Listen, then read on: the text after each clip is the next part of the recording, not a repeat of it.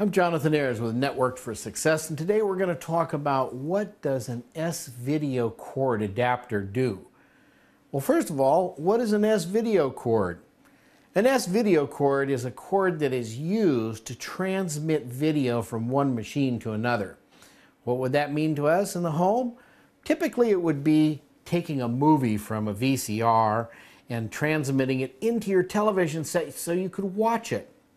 Here is a typical S-Video cord, and if you had just this cord to connect from your VCR to your television set, you would also need a second cord for audio.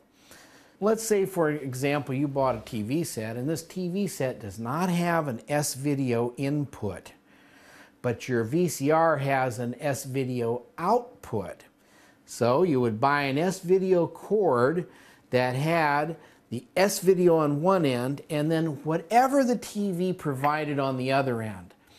It's very common for a television set to provide what are called RCA plugs, and you can transmit your video and audio across these plugs. But you would need an adapter to take your S-Video cable to your RCA cables, and that's what that adapter would be. It would either be one cord that had both ends on it, or it would be two cords with an adapter between them. That would be an example of what an S-Video cord adapter could do.